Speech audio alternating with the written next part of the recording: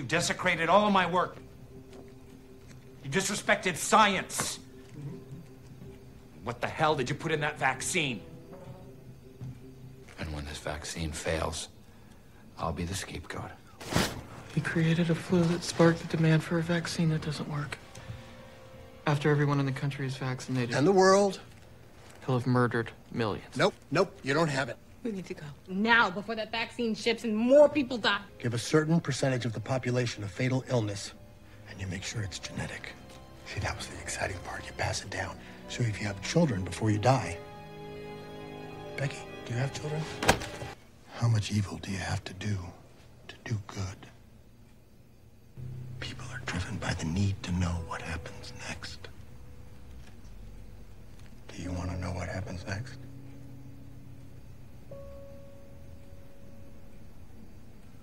Your father created a world-changing, not world-ending, a world-changing, world-improving omnivirus. And we have taken that virus and embedded it in the vaccine of this Stearns flu. I knew it. I knew it. He created a panic, and now everybody's begging for the vaccine. No.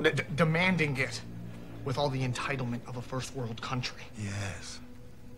And now we have exactly what we want. Hundreds of millions of Americans lining up, offering us their arms, and letting us give them our creation. I'm pretty sure when every vaccinated person starts dying, they'll trace it back to undetectable virus or not. You've all been very busy. You're all very sharp. Are you sure none of you would like to come and work for me? No? Better than dying a terrible, violent death? Then understand this. What we are doing is far bigger than death. Wait, this virus is not deadly. It looks pretty damn deadly. Tell me this. What have you done today to earn your place in this crowded world? Exactly.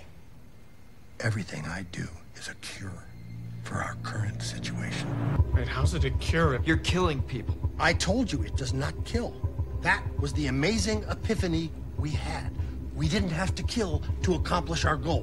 Which is what?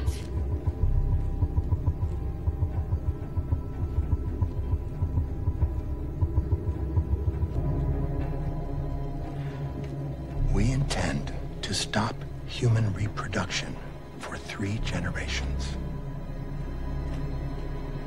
The busy, endless global assembly line of babies will grind to a halt. You're sterilizing people? Uh-huh. In the first 5 years, we'll start to see major birth rate declines as teenagers vaccinated today hit their childbearing years. You're controlling the future of human civilization. Is that what they're calling it? It's a very nice euphemism for a species that has replicated like a contagion across the planet, killing all other species in its wake.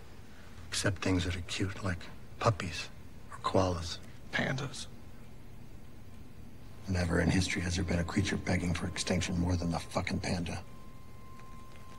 Except us. You hate people that much? On the contrary, I love people. Then how? Why would you? Doing what our government or citizenry is too spoiled or self-indulgent to do. We are saving ourselves from ourselves. Halting overpopulation.